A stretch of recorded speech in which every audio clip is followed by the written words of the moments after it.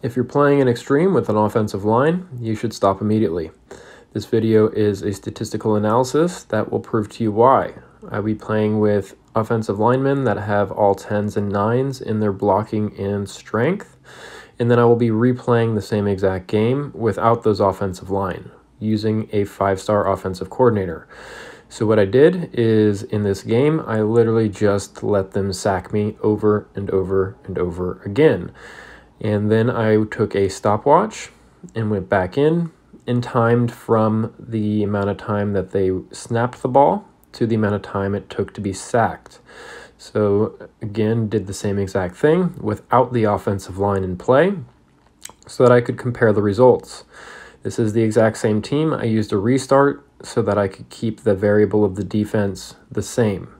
So once I went ahead and timed each and every one of these snaps, the results were pretty astounding. I was expecting better results from the offensive line. What you can see here is 6 key figures I was looking at.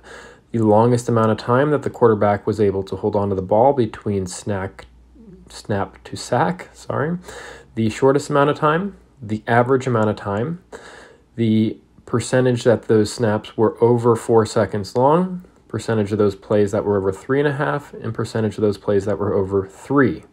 So what you can see is with the offensive line, we had more plays that were extended beyond the 4-second mark. However, this really isn't that helpful because it's seemingly random as to when that occurs. So you have no idea when you're going to have the opportunity to have more time in the pocket between the snap and being sacked than when you aren't. And when we took out the offensive line, our average actually went up. So we were actually able to have the plays average 3.23 seconds versus with the offensive line, which was only 3.03 seconds. So sure, you get a couple of plays that are extended beyond the 4-second mark, and you get one really long play in there, it seemed. But overall, you're not going to be able to know when that's going to occur, and so it's really useless to bother spending all that salary cap in roster positions on an offensive line, especially if you're playing with a low salary cap and only 10 people on your roster. So results stay.